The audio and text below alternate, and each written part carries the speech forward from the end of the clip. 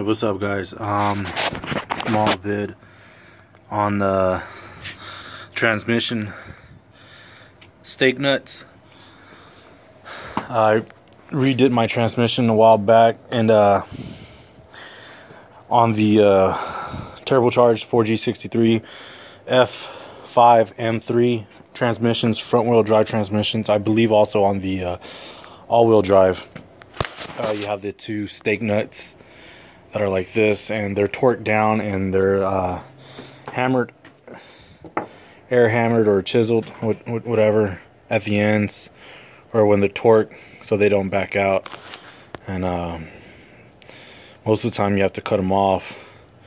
So anyways, about 26 bucks total from STM Motorsports, $9 each. I needed two. 115 foot-pounds of torque, and you can't torque it down, you know, with the like with the gears. How do I say it?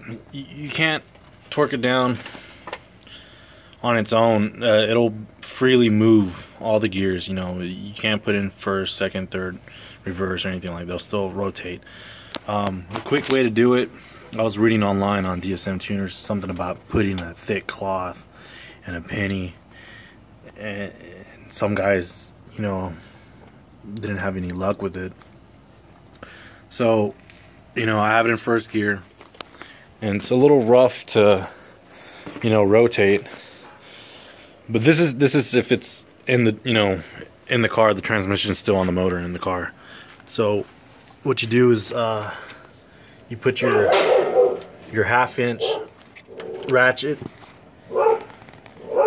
and when you torque the opposite side, it'll catch on to the lower control arm, or in my case, I have my CV shaft pulled out.